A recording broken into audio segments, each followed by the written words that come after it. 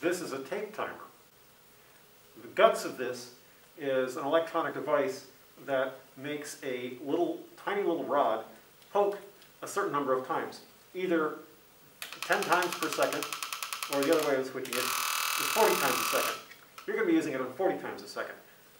We use this to make dots on a piece of paper every 10th or 40th of a second. Here's how it's put together.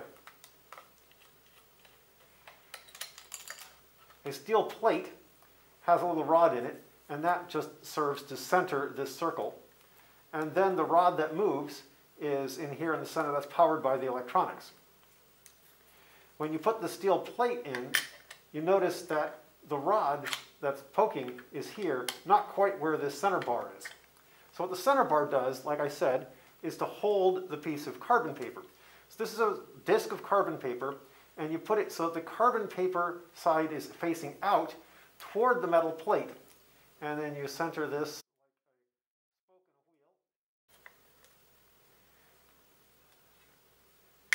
spoke in a wheel. Screw it in.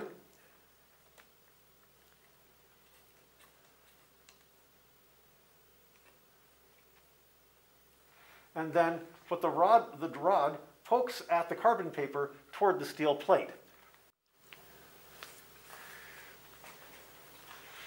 So what you want to do is thread a piece of ticker tape in through these guides between the carbon paper and the steel plate, so that when the reciprocating rod, pokes the carbon paper into the steel plate, it's going to make a mark with the carbon paper on this piece of ticker tape, and the steel plate is going to provide a backstop so that the carbon paper is pressed hard into the ticker tape.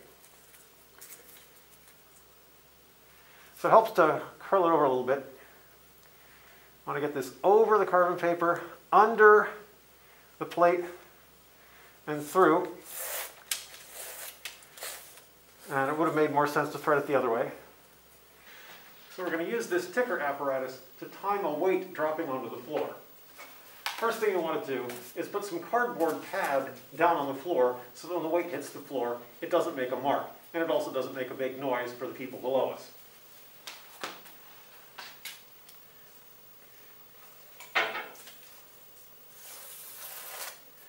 Then we're going to set up the timer.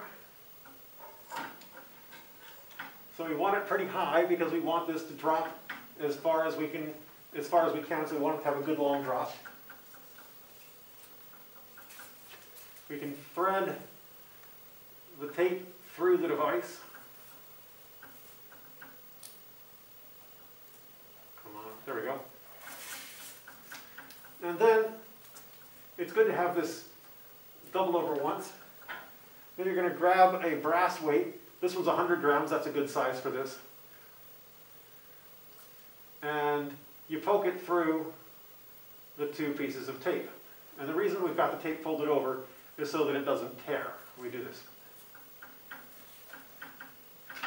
We want to hold the tape so that it drops freely without hitting any friction, without binding in the guides. We'll turn it on to 40 hertz, let it get up to speed, then drop. And that wasn't a very good drop.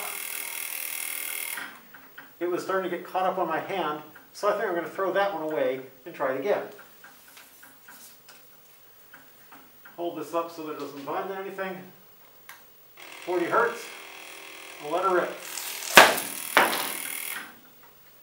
I think that one went pretty well.